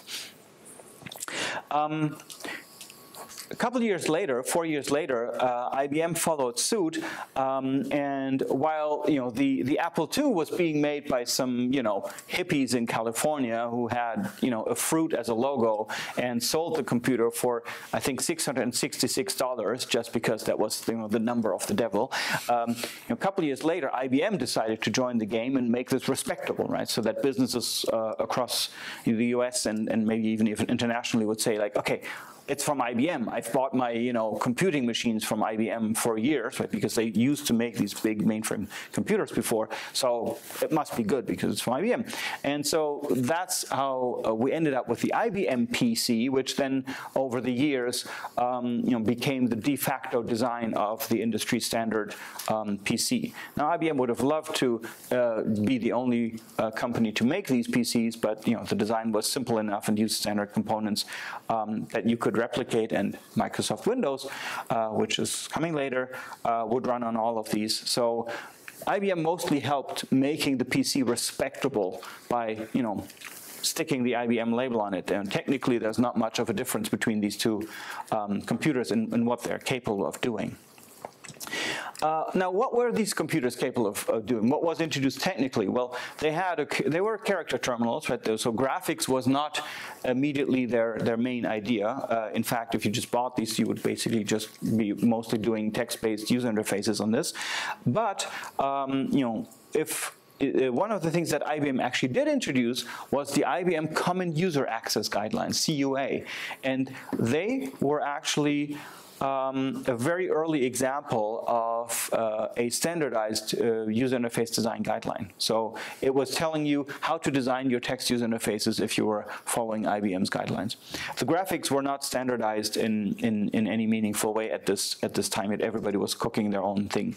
And here's a picture of seeing the an early version of VisiCalc running, and this actually looks probably more familiar than unfamiliar because it's a spreadsheet, right? So you'd have, you enter your contents up here, and then you can do things like computing, adding up different columns and rows. Every cell has a row number and a column letter. So this is row whatever B2, for example. The cursor is currently in this one here, and you can use different formatting options here for example, with dollars and cents. Right justify, graph format, integer format, value. So it's all pretty much, this is actually from the sort of, info suite. You could even do graphs on this thing by printing out asterisks, right, behind these different numbers here. Not very high end, but hey, this is 1979, right? So this thing really was a game changer for lots of businesses. All right. So after that, we enter the realm of bitmap GUIs and displays. So here we are looking at we've already seen a graphical display, right? Sketchpad looked like a graphical display. You were drawing and stuff like this, but it was actually running on an oscilloscope, right? So the lines were being drawn one by one by a vector-based rendering engine that had a list of lines that it was drawing, and every time the window was reflected, it wasn't actually putting pixels on the screen, it was literally drawing lots of little lines. So when the idea of bitmap displays and GUIs, bitmap displays came around, GUIs really took off. And the first system that did that was the Xerox Alto that was introduced by PARC in 1973. This machine had a 2.5 megabyte removable HD, which was before the floppy had been invented. Again, we're looking at the 70s here, right? So no PCs yet. About 128K of RAM, a 600 by 800 display, a mouse, and an Ethernet. Ethernet got invented by PARC as well as part of their idea of creating the document environment of the future. Now, PARC was a research lab, and it still is a research lab. PARC's a research lab in Palo Alto Research Center of Xerox. But Xerox mostly was a company that was, of course, known for its copiers, right? And it was, it was running this business, this research lab to make sure that they would stay in business sort of when photocopying wasn't going to be the biggest thing anymore. As we can see here, out of PARC came some of the most interesting inventions that we still use today, like Ethernet, for example. And as we can see here, the Xerox Alto already had a mouse. It had also, Doug Engelbart's chording keyboard was being taken over here for the Alto. That's the computer, that's the display unit. Interestingly, a portrait frame, because remember, document company, right? So we're looking at pieces of paper. So they were assuming that this should be the best design for this. PARC also, by the way, introduced other things like a laser printer came out of there. Wi-Fi was being designed there. And for this time, this was a very astonishing system. The resolution was something that was mind-boggling for the time. And actually, if you look at all these numbers, they all look ridiculous by today. The only one that hasn't gone up by like a factor of 1,000 is like, the display resolution. That hasn't gone up that much, and it actually is only in recent years that we've even seen these retina level sort of resolutions that we talked about earlier.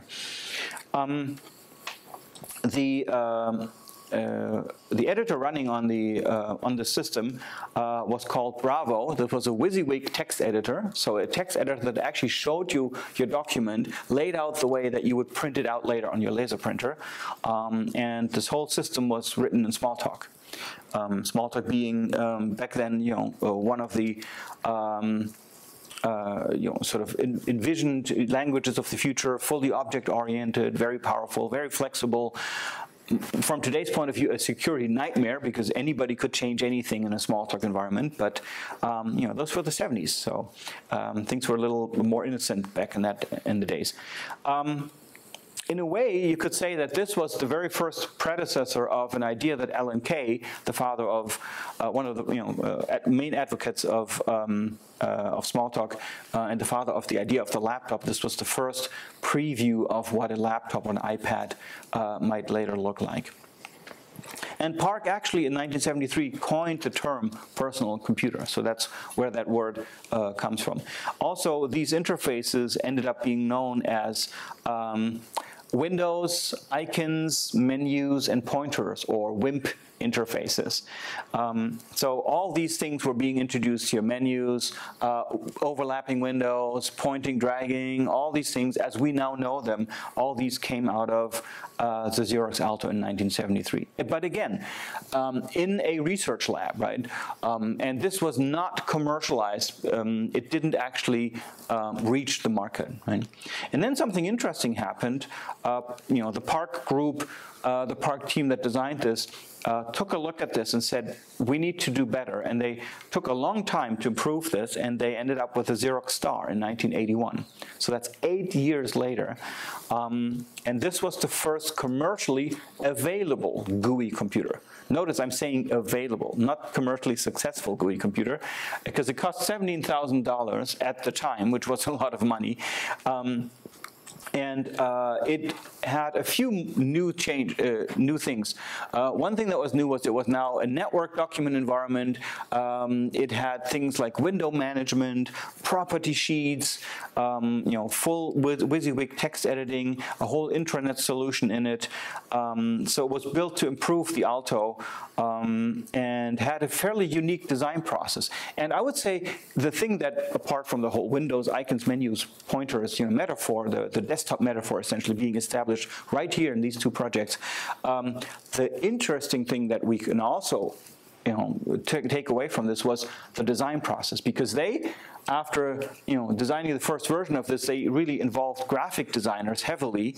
And I've talked with some of these folks later on at Stanford and talked to them, and they have actually been involved in designing every single icon on the screen and testing them with users, trying to figure out, if I want to show them that there's a document on this computer, what's the best icon to use? Like, what should it look like? So they figured out what kind of things to use there. And Bill Verplank, one of the designers of this interface here, actually a couple of years ago visited us here in Aachen and gave a little class on sketching in user interfaces. from a dimensional point of view, these things were called by Nielsen 2.5D interfaces. Why 2.5D? Well, it's a 2D display. You can now do full screen interaction in 2 dimensions, but you can also overlap windows.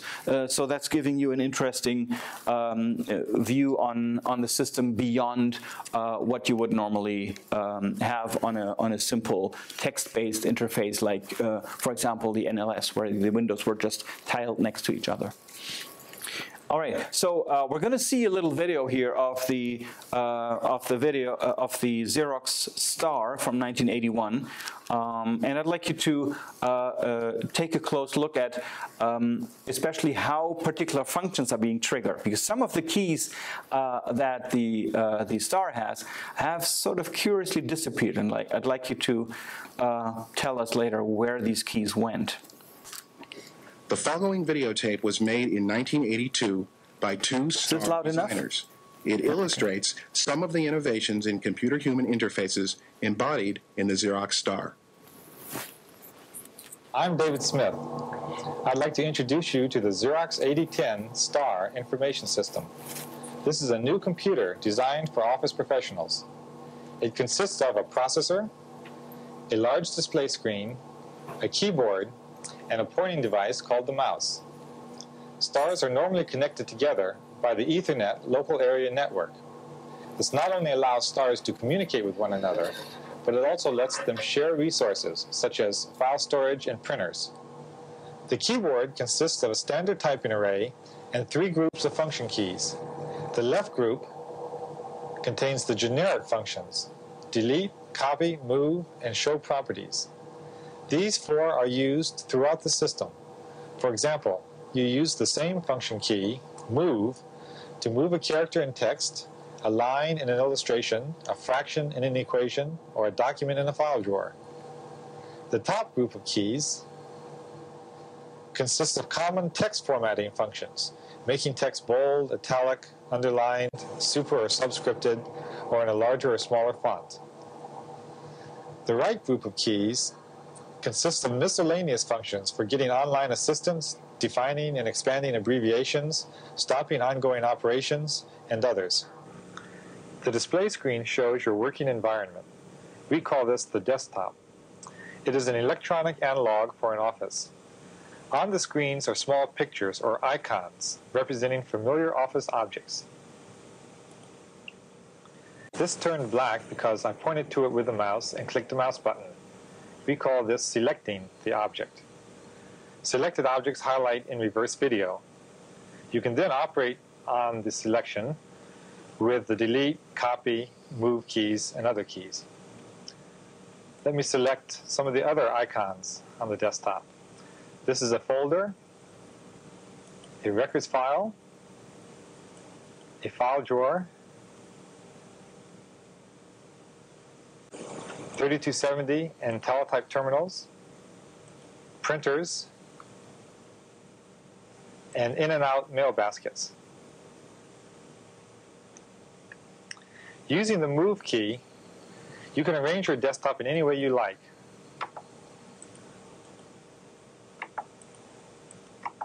Move is the most powerful command in the system. It replaces a large number of conventional computer commands, which we will point out as we go along. The copy command is also a powerful one in Star.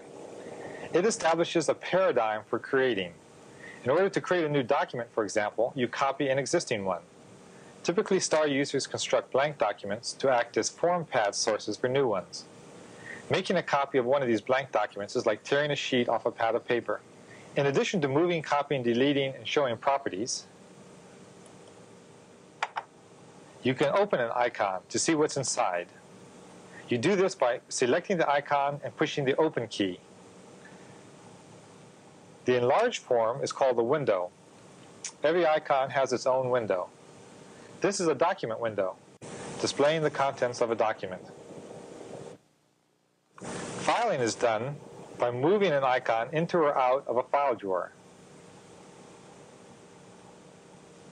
These are electronic analogs of the drawers in an office filing cabinet. File drawers are physically stored on file servers connected to the Ethernet. These are local ones stored on file servers in my building in Palo Alto. These are stored on file servers in Los Angeles. You can have as many or as few file drawers on your desktop as you want. Regardless of where they're stored, you interact with them in the same way. When you open a file drawer, it displays a filing window. Each object stored in the file drawer is represented by a miniature icon, a name, and some other information. The names need not be unique or even present. For example, there are 2 copies of the document named NCC script. The dates tell me which is the latest version. Filing is accomplished by editing filing windows. You can select an object with a mouse and move or copy it out to the desktop. Similarly, there is no print command. Printing is accomplished by moving an object to a printer icon.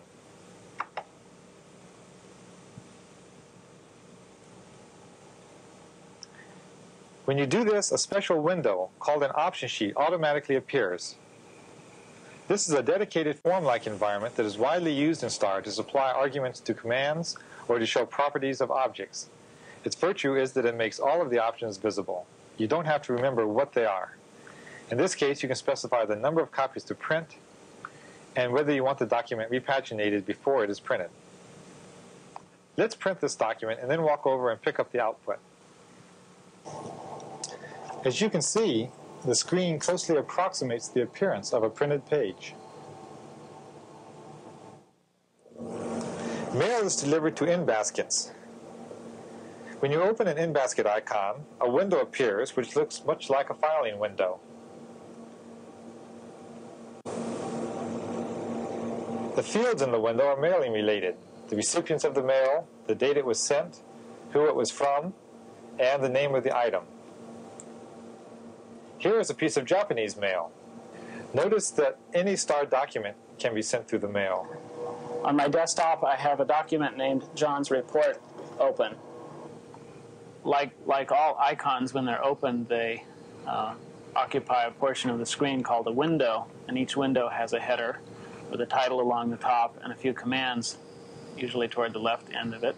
Along the right edge of it is a vertical scrolling mechanism, and along the bottom is a horizontal scrolling mechanism. I'll do a little of that right now, just slide the image sideways, and then I'll put it back where it was. The vertical scrolling mechanism allows me to either change pages or slide the image up and down. What I'll do right now is simply flip to the next page. So this is page 2 of my document. Notice there's a heading up at the top of the page, and then a single column of text with a figure in the middle of it, and then more text below it. There's a little P up at the top of this, which lets me go to the previous page, so I'll simply do that and go back to the title page of this document, which is the first page, and then back to the second page again. So now we're back where we were. I can also slide the image up a little bit at a time, as I'm doing right now, and this allows me to see the boundaries between pages. So, for example, here's the bottom of page 2, and here's page 2's page number, the boundary between the pages, the heading for page 3. And you'll notice that page 3 starts off in a 2-column format.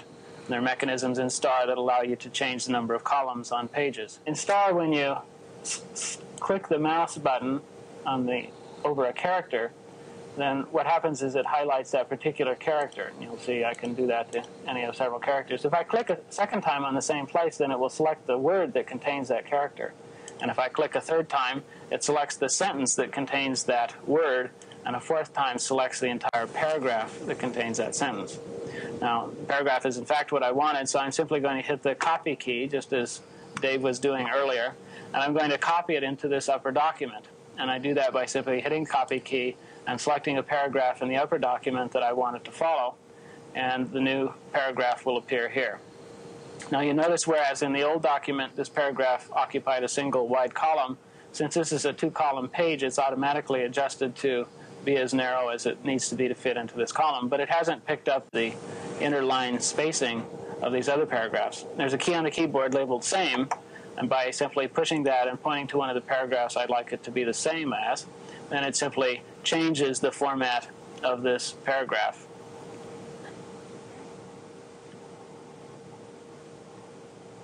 Okay, so now it's double space and all just as the other paragraph was. This is basically an optimization for my general mechanism called a property sheet.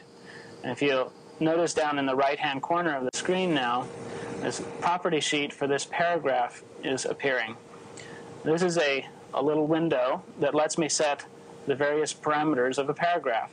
So in fact, I can make it left flush centered or right flushed, or I can make it justified, and this one's currently justified, and that's indicated by a black highlighting. Now, these are what are called mutually exclusive choice parameters. If I pick one, the current choice gets turned off. These down here are called state parameters. They're independent, so I could have it be bold and italic both, or even bold and italic and strikeout. So let's just take a look at how this appears now. So the text now is in 14-point, bold, and it's also got what we call strikeout. In other words, a line through the middle of it. Now, text editing works just the same as the move and copy paradigm that Dave was showing you before. I simply select, for example, a word and say move and point to a new place, and it moves that word down here. Or I might say copy and select another word, and it puts a copy of that word there. I can point at any place and start typing, and it simply goes in place, and the paragraph stays justified as I type. This equation already partially exists, and what I'll do is add another term to it. And what I'm going to do that is to use what we call a virtual keyboard, which I'm going to cause to appear down at the bottom of the screen. Now, a virtual keyboard is basically a way of redefining the meaning of each of the keys on the main typing array of the keyboard. Right now it's set to the English mode, and if I change it by pushing another key on the keyboard, then it takes on the meaning of the equation. So those are different symbols that I can put into equations, or some different mathematical symbols that I can use, or some logic symbols that I can use, or Greek characters, or some general purpose office symbols.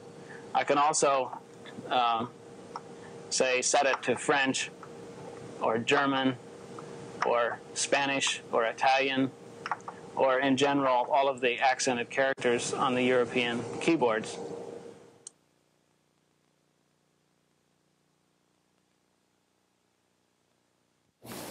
Okay, so just real quick, anything you notice in there that looked different from what we're doing today? Was anything weird from today's point of view in the interactions? Yeah. They had like different, I guess, file storage system thing going on. Like there was a folder, there was something in the middle, and then there was even a drawer. Mm-hmm. Mm-hmm. Whereas now we just have like multiple layers of folders. Mm-hmm, mm-hmm. Yeah, they were visualizing the servers that, yeah, like remote storages, but it looked different from what we are used to today. Right. Anything else? Yeah, back there? Moving and opening file. Yeah, yeah. So there were dedicated keys, right, for moving something around. You weren't just dragging it from A to B. You actually had to say, I want to move this, and do the corresponding thing afterwards. Nevertheless, you may have noticed that, you know, he's going on like, oh, and we call this selecting an object, and like, all like, yeah, I know, right?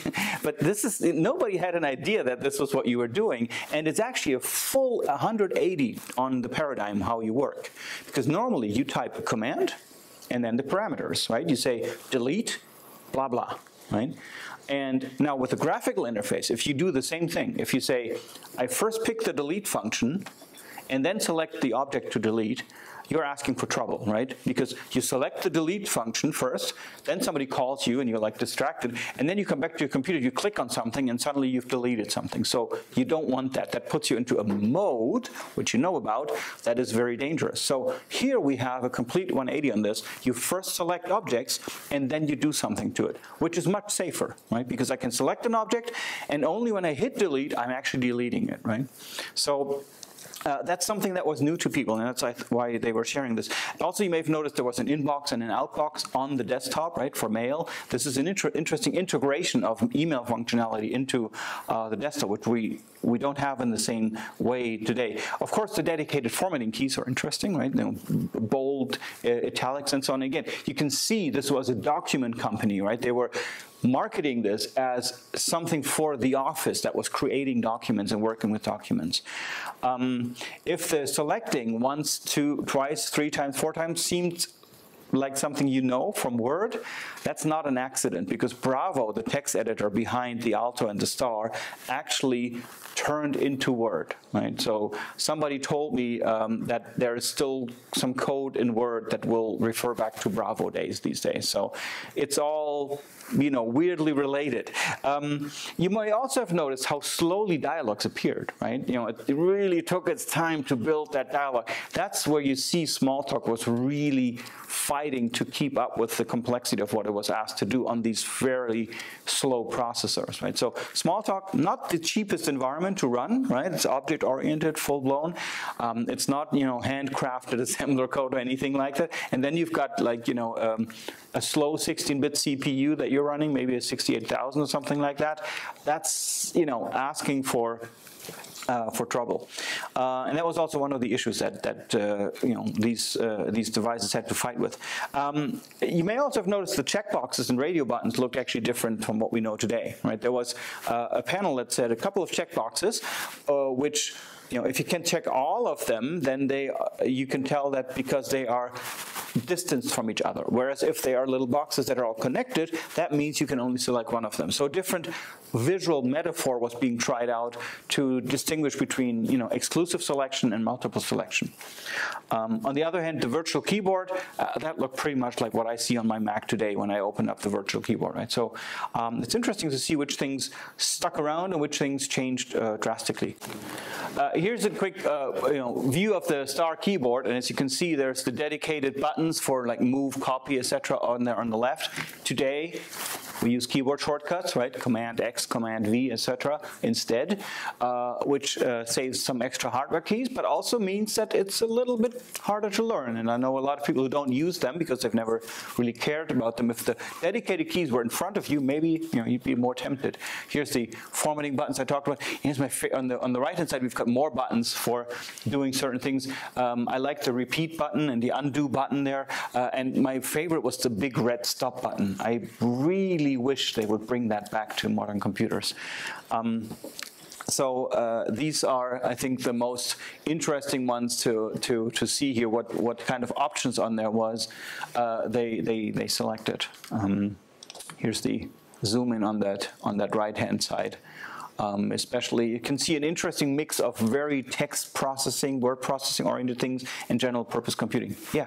I have a question. Why did they have the same button? The same button. Yeah, that would probably, I mean, I haven't used the system myself, but my guess is that it would probably copy the properties of something over to something else, which I use a lot, and I think I have to do like Command Option C and Command Option V on my computer. So I'm guessing that that is the idea of, you know, apply that paragraph. Like, you know, the paintbrush in Word, probably something along those lines. But those buttons were being used across a variety of things, right? So you could use that to apply the same paragraph, format to another paragraph, but probably also to apply, let's say, the same color to a different object in a painting app, right? So they were using these buttons across the system. Now, there's one more thing that has been written up nicely on the Star, and those were the lessons that the designers took out of developing this thing. They found that it was really necessary to first design and then code, which hadn't been a very well-known process until then, right? What we now know as the, you know, what you will get to know as the DIA cycle, sort of design, implement, analyze, and build your prototypes, and before you actually commit to coding something, which is what this the rest of the class will mostly be about. That's something that was discovered during those times as the right way to go about building user-centered software and hardware. They found, as I was mentioning, the object action model, right? You know, select an object, issue an action on it, rather than the command line sequence. And you still see that missed up sometimes today. I've got a PCB editing software for like printed circuit boards that actually behind the scenes is running a command line engine, and oftentimes the GUI actually reflects this command line structure, and it's super confusing when it's like you press a button and it actually starts a command, and then you're supposed to select the options for it. It's like, what am I doing? It's very weird. Going into detail, like designing icons and really nailing down every single last pixel of the interface to get it just right, was something that the STAR really taught, the STAR team really learned from the process.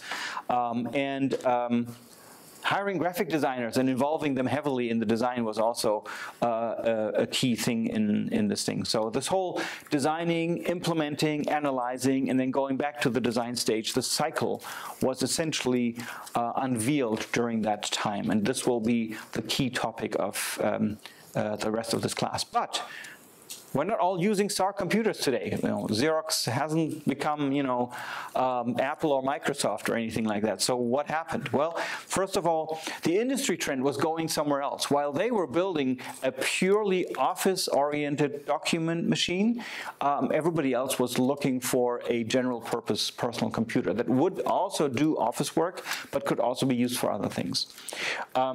Their customer focus, for that reason, wasn't right? The industry was heading for the PC. And they didn't have their customers, they didn't understand their customer base well enough to really nail the market, basically. It was also, this system was not designed to run any additional software. Right? This was designed to be a closed box like the computers before, where end users don't install software, right? That's not what you do.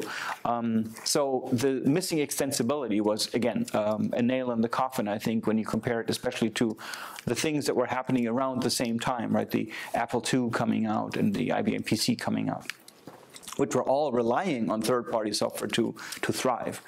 And it was also slow, right? The responsiveness of the system was not good. Like I said, Smalltalk is a heavyweight language for a pretty weak processing environment here. They also were hitting some limits with the metaphor. They were really clinging to the idea of bringing the paper-based desktop to the computer, and somewhere this was holding them back a little, I think. You could tell from some of the interactions, like the inbox, outbox on the desktop and stuff like this.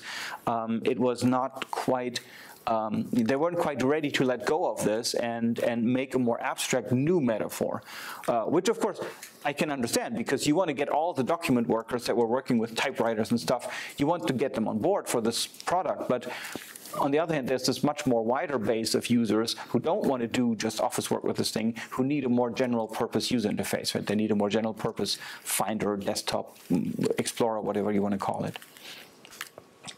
And finally, also, PARC just wasn't good at selling radical innovation. And in general, it's hard to sell radical innovation. Selling something that is very different from what everybody else has been doing so far often fails the first time around, right? You need to get sort of the public ready for understanding that this is actually what makes sense and that they should adopt it. This was very different from what people had seen so far, and therefore it didn't quite sell yet. Steve Jobs visited PARC in 1979 and was immediately intrigued, of course. So, what PARC was doing, this was in '79, before the STAR had been released. So he saw mostly the Alto, and that definitely caught his eye. So as a result, Apple built their own first bitmap GUI computer called the Apple Lisa, inspired by the Alto, not the STAR, which you can tell, among other things, it has a one-button mouse, which is fairly simplistic. This device had a couple key advances. One of the things that Apple changed compared to the Alto design was that they used a fixed menu bar instead of the pop-up menus. Right? The Alto was relying heavily on menus appearing on different places, and Apple said, no, we want a fixed menu bar for two major reasons. One is that means that people always know where to find the commands, and they are not hidden, because the pop-up menu is invisible, right, until you know that you need to press a button to make it appear. And the second thing, of course, as you know by now, is Fitts Law, right? A menu bar at the top is just incredibly fast to reach. But the problem with the Lisa was that even though it was a nice adoption and evolution of what the Alto was doing, it was underpowered, and the marketing also wasn't great. It was still a $10,000 machine at the time. And you just said you converted the $17,000 of the Alto into today's money, and it's like $50,000, $60,000. Yeah, $56,000. Yeah, so you can see how we're asking people to buy like a fairly expensive car essentially to get one of these computers. And the Lisa is sort of ended up the knock jokes. Does it make any sense? Knock jokes. People tell the part of it. And there was a joke going around at the time. It's like knock knock, and he said, "Who's there?" Lisa, because it was so slow in responding to any of your inputs. The last Lisas actually were buried literally in a landfill in Utah in 1989 for a tax write-off from Apple. So if you want to go and dig for some Lisas, knock yourselves out. It was also, so in the end, it was not a commercially successful computer. Yet the user interface, you can tell looks quite familiar already, right? You've got overlapping windows, as you can see here. You've got a menu bar at the top, right? That's known. You've got scroll bars on the right and then the bottom, and that made it right to the Mac. And this is actually running an early version of a Paint program, which ended up being Mac Paint later on then, a bitmap drawing application. So remember the long nose I talked about, right? The long nose of innovation. I want to show you one more example of how that long nose applies. In 2011, there was an introduction by Apple of a feature they called autosave, and that worked in quite a clever way. macOS has this like time machine backup system behind the scenes that's always available and always running and very user-friendly, and they extended that to basically get rid of the need to save your documents. And here's a short clip from that presentation. The most fundamental changes is also one of the simplest, saving your files. Now, with autosave in Lion, you don't have to worry about saving anymore. While you work, Versions takes a virtual snapshot every step of the way, so you can always refer back to your earlier work. Okay, that sounds pretty good, right? That's an improvement, because before that, it wasn't there. You remember, we're all probably still have ingrained, like, if I want to be safe, I save often, right? You hit Command S or whatever you do on your computer regularly, just to, out of paranoia. And Apple got rid of that. It said, like, we're going to do that for you, and you only need to save when you really want a new version, when you really want to mark. It's like, this is sort of, I'm done with that section of the text. I want to be able to go back to precisely that version under a named configuration. Then you do autosave. Now let's go back to a presentation that one of the original designers of the Lisa was giving. Many years later, you will hear the audience laughing about that his system clock is like 20 years in the past. But he's talking about a feature in Lisa.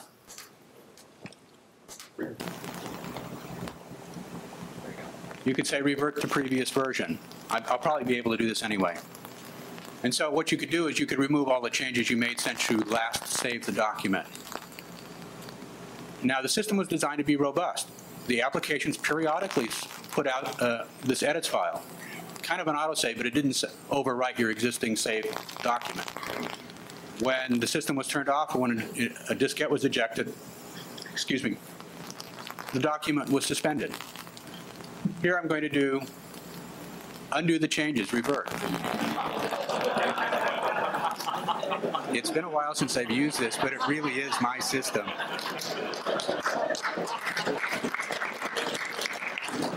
And by the way, it was really 10 years ago. The Lisa clock stopped turning over in 1995. We don't have a year 2000 problem.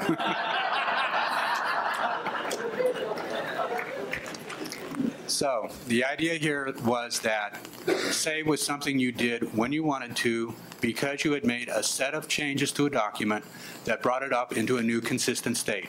That was the only time you ever might have wanted to save, and it was actually you never actually had to save if you didn't want to, but then you could revert. You did not have to save because you were paranoid. You did not have to save because you removed the diskette.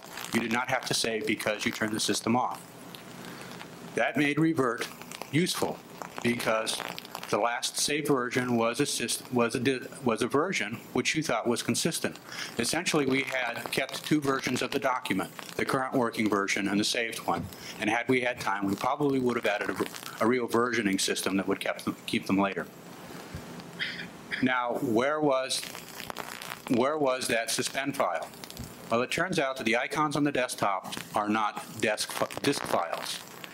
The icon on the desktop is an object, and behind it may be 0, 1, 2, 3, and disk files. The user never dealt with disk files directly. What this did was it kept down the number of icons on the desktop. There wasn't a second icon for the suspend file. There was not a second icon for perhaps a lock file or something of that nature. The Lisa list program kept a disk file for each index into this flat file that it managed. You only saw one icon and you only dealt with one icon. And when you transferred something to another place, everything worked. You never had a chance of corrupting the object by accidentally removing or losing one of the disk files because of something you did accidentally. All right. You're doing. So as you can see, that's autosave in a really useful, semantically, meaningful way in the Lisa's OS in sort of the early 80s, and it's coming back, in 2011 as sort of the latest and greatest invention. Another good example, I think, of ideas having to sometimes just resurface to be applicable again. All right. So what this means is basically that history, this is another example of why history matters, right? We can see that relaunching an application to bring back sort of the last state and only saving explicitly for checkpoints is something that, you really want to have. And we've seen it sort of come back and history tends to repeat itself. Now, let's move on. By the way, I should also say that autosave is not in the Xerox Star. It's something that the Lisa sort of added initially. Now we're going to move on to Apple's big coup, which of course was based on this advertisement video here. Today we celebrate the first glorious anniversary of the information purification directives. We created for the first time in all history a garden of pure ideology where each worker may bloom, secure from the pests of any contradictory thoughts. Unification, of course, is more powerful a weapon than any fleet or army on earth. We are one people, with one will, one resolve, one cause. Our enemies shall talk themselves to death, and we will bury them with their own confusion. We shall prevail. On January 24th, Apple Computer will introduce Macintosh, and you'll see